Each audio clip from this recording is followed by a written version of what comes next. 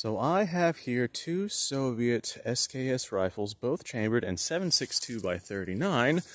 This one right here is an earlier production, this is a later production, and I learned a lot about these two different kinds of rifles.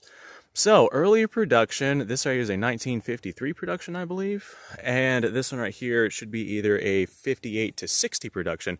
During the last 2 years of SKS production, the Soviets decided to change the markings on the SKS, and I did not know this until I had picked up this later production SKS.